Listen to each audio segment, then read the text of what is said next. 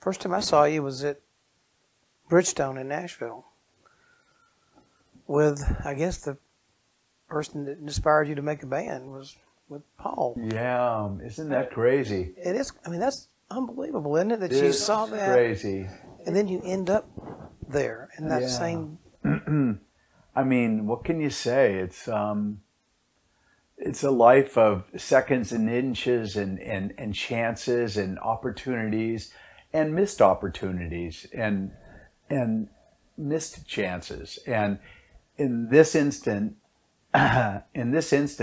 with Paul, I was able to, be there when a phone call came in to do one song for the Super Bowl 2002 before the anthem, one song. And it was basically an audition to see if I would be the right guy for it with his producer, David Kahn. And David called me. He had gotten my number from Abe Laboriel Jr., with whom I'd just been touring all over France with Johnny Halliday and Mylène Farmer. And I had expressed to Abe, who now had just recorded with Paul, hey, I'd love to have a shot at that. When he said, yeah, we're looking for a guitar player who plays some bass. And I said, I'd love a shot at that. And Abe said, oh, that's cool. And he put my name forward to David Kahn. I went down to David's office, sat with him, talked with him, played a bass. Then I played his guitar, just talking, not even plugged in, just talking, chatting music, and he's watching my hands. And him with just David Kahn alone. Okay.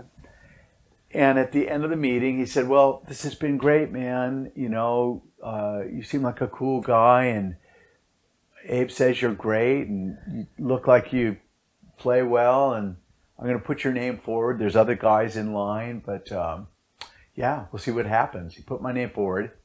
That was a Monday. I got a call Tuesday to see if I could be on a plane Wednesday to go to New Orleans, and that's how fast it happened. Within a week of that call, I was back home. How did Paul? I mean, Paul didn't hear you, or Paul left it up to David Kahn. That's trust, man. That is some trust. Well, they'd just done an album together, and David had brought in that band, which was Abe and Rusty, and a guy named Gabe Dixon on keyboards. So I think he was fairly trusting of David Kahn's taste, and I'm very grateful to David Kahn. How did you plugging in and playing bass in front of Paul McCartney? Were you cool? Were you freaked out? Were you nervous? Yeah, of course you're freaked out. I mean, this is Paul McCartney. He reinvented bass for pop music. And so to me, Paul McCartney is sort of the most important bass player in rock and roll. Reinventing it and making it sort of more melodic and more counterpunctual and just incredible visionary, besides his writing skills and his singing skills and his arrangement and production skills. I mean, all of it. And then he looked cool too. So, I mean, he was sort of like, a mega god to anyone from my generation, and you'd be in that camp. So, yeah, playing bass for him is a whole nother thing, because bass is not my main instrument. Guitar is.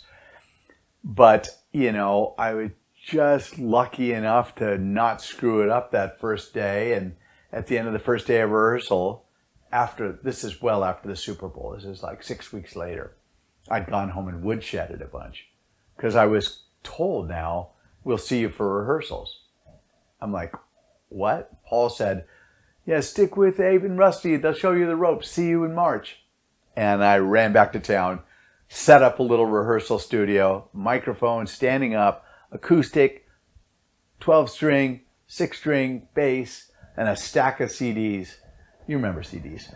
And I just went through every Paul, Wings, and Beatles record that I could get my hands on and learned everything. I didn't have a set list. I had no idea what I was going to play on any of it. I didn't know if I was going to play guitar or bass on any given song, so I'd just learn everything I could. And I would pick out a couple vocal parts and just like, okay, I've got the idea of it, and after a week, I was like, oh man, this is too much. This is just a lot. Oh my God, you know.